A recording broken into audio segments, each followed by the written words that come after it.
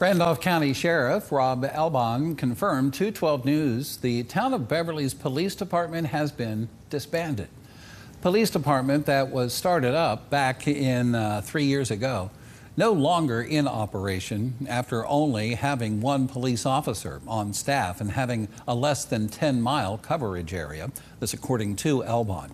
According to the 2025 city budget for Beverly from the state auditor's office, the police department had the biggest expenditure in the town, $170,000, almost 50% of the entire budget. We go ahead and take calls in the area anyway, so and it was a kind of a courtesy for us to let them take a call that was in the town limits. If their policeman was, if he happened to be working that day. If he wasn't working, we took the call anyway. So it's really not a whole lot of difference for us. You still call 911, and the sheriff's office units will respond accordingly.